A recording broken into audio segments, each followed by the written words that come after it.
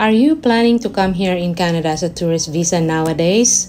Today is November 7, 2024. There is an IRCC update. Multiple entry visas valid for 10 years or until passport expiry date are no longer the default. New guidance outlines factors determining issuance of single versus multiple entry visas and their validity period. As usual, these are the factors in applying for tourist visa in Canada: purpose of visit, funds, medical, and other factors. Purpose of visit. Is the applicant coming for a one-time event, such as conference, training session, or tourism, or they will be returning to Canada on a regular basis, such as to visit close family members? Are they a permit-exempt short-term student or worker? Do they require parent authorization to travel for each visit, for example, as an unaccompanied minor coming for a summer program? And is the visit for the compassionate purposes, such as to care for a family member who is critically ill or dying? Funds.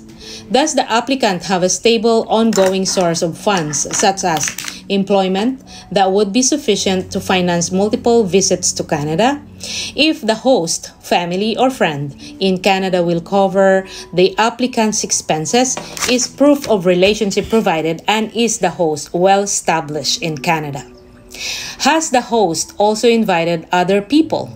Do they have sufficient resources to provide for all invited individuals for multiple visits? Will the funds be provided by the applicant's employer, such as for a one-time conference or business meeting? Has the employer submitted a letter attesting to this fact? Medical.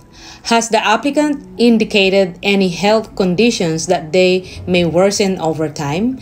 Is the applicant coming for a medical treatment? Has the client provided a mitigation plan, such as proof of health insurance? If so, how long is it valid for?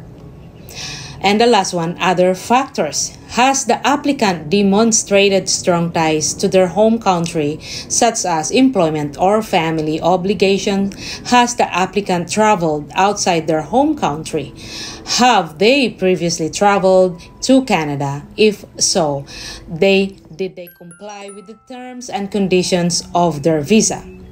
Was the applicant previously refused a visa for Canada or any other country?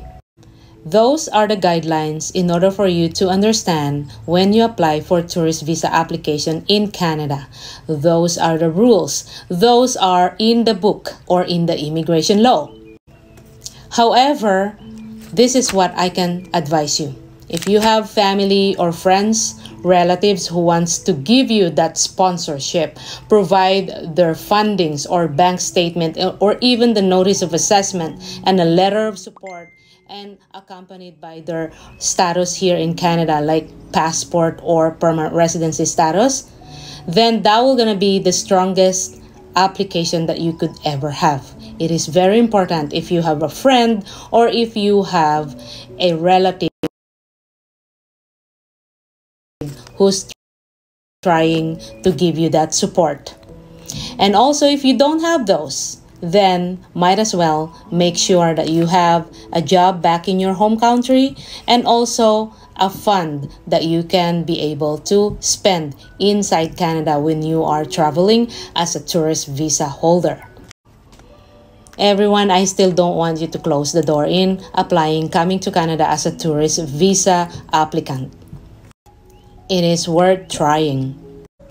Immigration officials will now use their discretion to decide what type of entry and visa's duration for you as a foreign national.